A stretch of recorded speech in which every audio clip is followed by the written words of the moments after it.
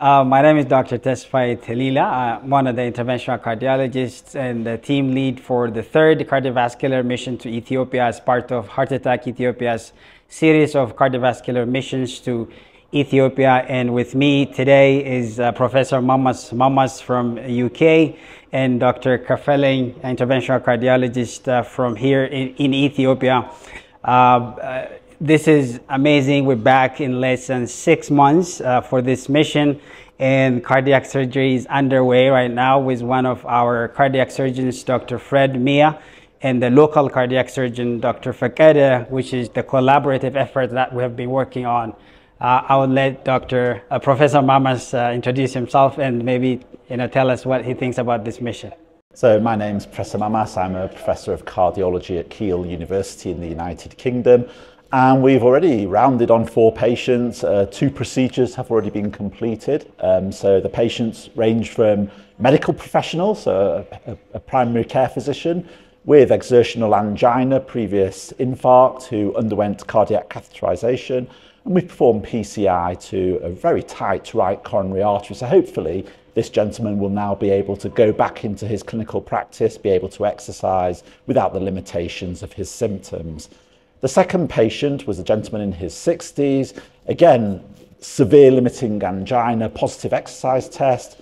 We did the cardiac catheterization and that showed a chronically occluded LAD, severe trifurcation disease in his circumflex and a right coronary artery. He has good left ventricular function and some distal disease in his left main stem. So again, we think for this gentleman, coronary artery bypass surgery will probably be the best approach for him. We're hoping to schedule it later on this afternoon.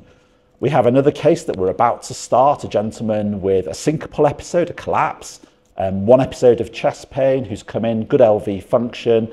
We're going to assess whether there's a coronary substrate driving this. And then a final case of someone with quite severe left ventricular dysfunction, very symptomatic. I suspect he's going to have multivessel disease, he's a type 2 diabetic. We're going to reperform the heart scan in this patient to assess the left ventricular function and structure, and then decide after the angiogram whether we treat him with PCI, whether in fact cardiac surgery. I think this is a great mission. I think it's a great unit. I've enjoyed working with our colleagues already. That these are good guys, very well trained, but limited by resource. I mean, would you like to say something?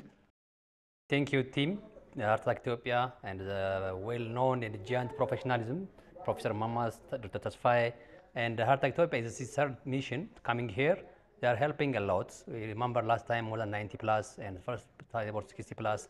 Now we are doing both here in the Black Line, Ethiopia, where there are a number of lists of patients are waiting for a long time, and some of the patients are waiting and die before they reach to their time. So because we lack some consumables, very difficult to have consumables.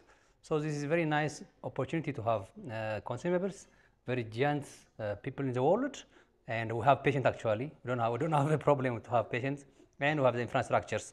So we are very happy to welcome you, to have you. We learn from you, and we do together for the patients.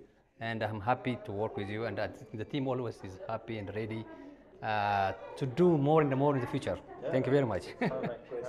Yeah, amazing. Yeah, this is really very good, and this is part of really what we want to do as part of Heart Attack Ethiopia's mission, to work together with a team locally, like it's happening right now in cardiac surgery.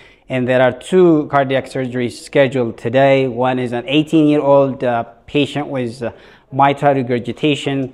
They're trying to repair that valve. Hopefully they will be able to do that. And the second case is a VSD, symptomatic and plus minus. We're also thinking about this bypass surgery. So, we'll give you updates on how things go in the Black Line Hospital as well tomorrow.